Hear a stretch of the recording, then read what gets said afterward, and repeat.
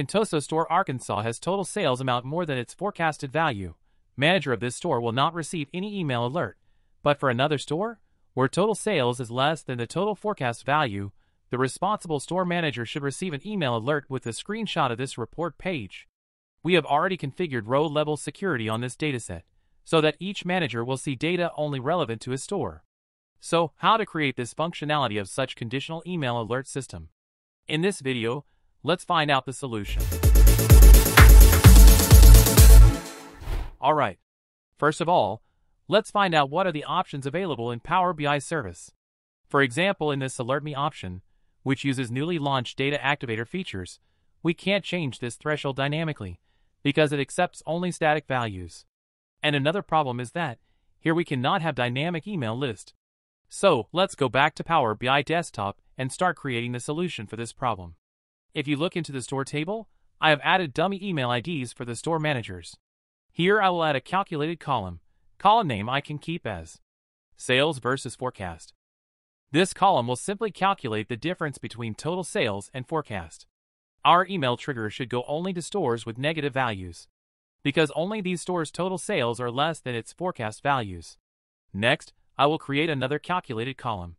This column name I can keep as Alert Status. Here, I will validate. If total sales is less than total forecast value, an email alert is required. At this stage, I am just manually applying these logics to show you that we need a table with only these line items. And this need to be updated dynamically every day with data refresh. To get this filter data, I will create a separate table by using filter function. This table name I can keep as Dynamic Email List. As said, I will use filter function on the store table, where I need only those line items where total sales is less than forecast amount. Now I get this dynamically filtered table separately. This table has only those line items where we need to send the email. It will be automatically updated after data refresh. From the Modeling tab, make sure that this table is disconnected in your model. Next, I can go to the report page, save this report, and then publish it to one of the workspaces with premium or fabric capacity. Because I am going to use a feature, which is only available for these workspaces at this moment. Alright. Now open the report in Power BI service, and click on Subscribe to Report. Create a new subscription, and select Newly Launched Dynamic Per Recipient option. Select the same semantic model of this report. From the list of tables, I need to select my newly created Dynamic Email List table.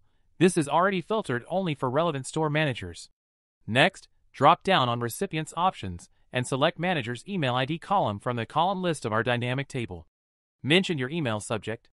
You can also have this as a column in your dynamic table, so that you can dynamically add personalized email subjects. In this section, you can mention the email message which you want to send to all those managers where store's revenue is less than the forecast. Now, I can add the store name filter in the store table, from store names available in my dynamic email list. Click on Next. Here you can set up the frequency at which you want to send these email alerts. In my case, I refresh my data once in a day, so I will select this option, which will send an email only after my data refresh is completed. Click Next, and save your subscription.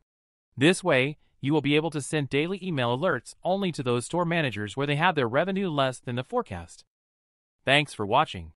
If you want to create visuals with such custom access, please check out our playlist. Don't forget to subscribe to our channel for many such interesting videos on Power BI. Post your feedbacks and suggestions in comment box.